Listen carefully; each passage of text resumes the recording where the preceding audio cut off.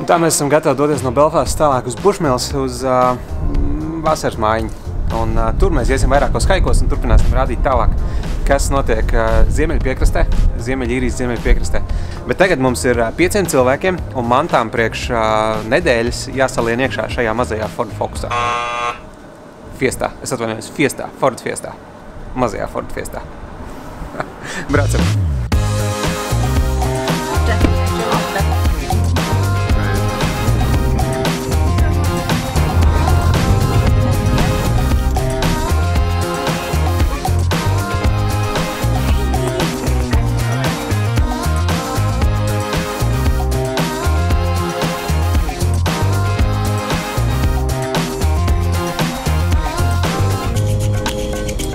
Atkal braucam Sīķis mucā. Mēs esam visi 5 mašīnā. Mēs ar Liletu un Opītu Ričardu dosimies haikā 4,8 miles, kas ir kaut kādi 6 vai 7 kilometri pa klinšu augšu. Pišķiņ līdzīgi kā Cliffs of Moher, kur mēs jau bijām. Un šis ir pie Causeway, Ziemeļīrijā.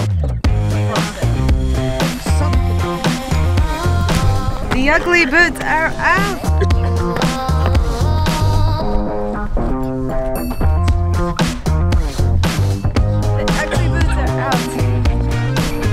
Ejam!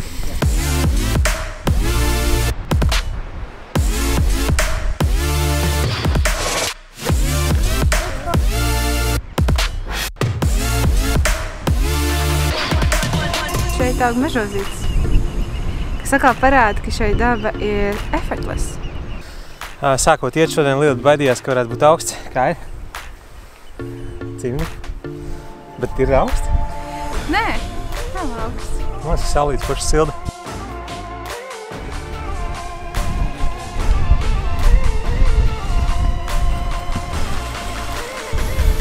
Lilita domā, ka tā ir vienkārši kanalizācija. Ne, bet meliorācija, kas no laukiem novada ūdeni. Bet ūdens ir, viņš krīt, water falling, waterfall.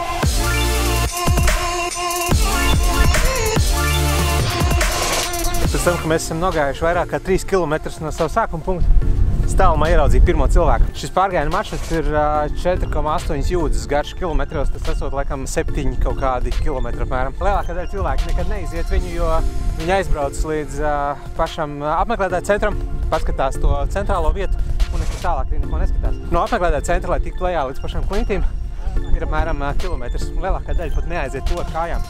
Viņi samaksā autobusam, viņus noved lejā. Viņi 10 minūtes paskatās tās klintis un pēc tam 15-20 minūtes stāv rindā, lai tiktu atpakaļ uz autobusu. Lai arī tas kāpiens augšā ir īsāks nekā tā gaidīšana autobusu un par to autobusu vēl jāmaksā. Man liekas, ka lielākā daļa cilvēki tik daudz sev aplaupa dēļ tā, ka viņi neiziet un neapskatās to, kas ir skaists. Un šeit vienkārši ejot līkums aiz līkumu, un tieši tikko man aiz muguras parādījās viens skaists skats.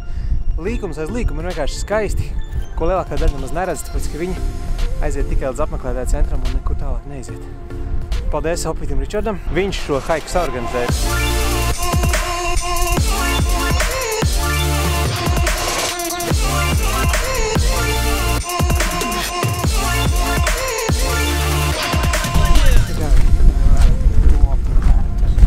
Kamēr es biju atpalicis kādu brīdi, viņi runā par čurāšanu dabā. Dabīga vajadzība, ne? Ko ejot haikā nevar izdomāt kādas sarunu temats.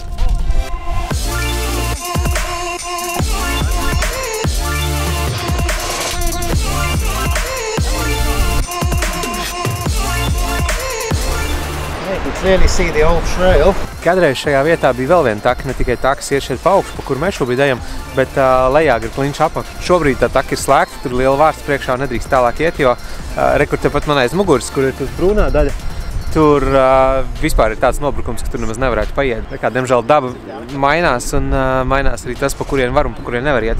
Es domāju, līdzīgi arī pie Cliffs of Moher, kur mēs jau gājām, tur tā pēdējā daļa bija ar stingrām zīmēm, ka tur īsti vairs nevarētu iet, un mēs tur dažbrīd tiešām dabūjām tā, ka līst, lai nenokristu pa klintīm lejā. Būtu droši vien bijis iespaidīgi arī savu laiku noiet pa to taku.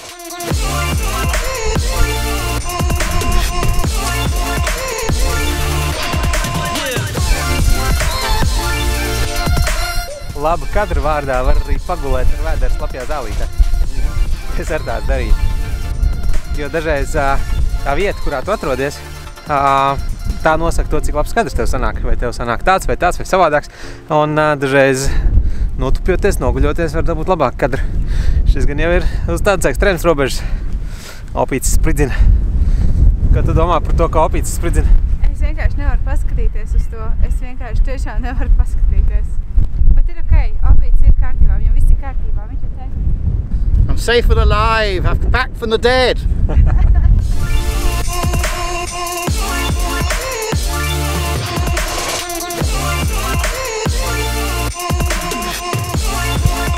Pēc 7,5 kilometriem un 2,5 stundām esam nokļuvuši pie Causeway hotel, un tā arī mūsu haiks beidzās. Distance tā arī beigās sanāca, mēram, kā bijām rēķinājuši, bet skata absolūti skaisti, un pavisam noteikti ir vērts iziet tur. Daudz labāks skats ir no augšas to visu redzēt, un lielāko daļu no sākuma tiem kilometriem mēs vispār nesatikām nevienu cilvēku, tikai visi skati tikai mums.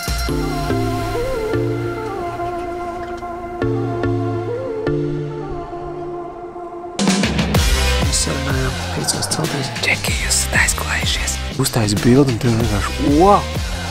Es esmu dabūjis speeding tiketu samaksāt.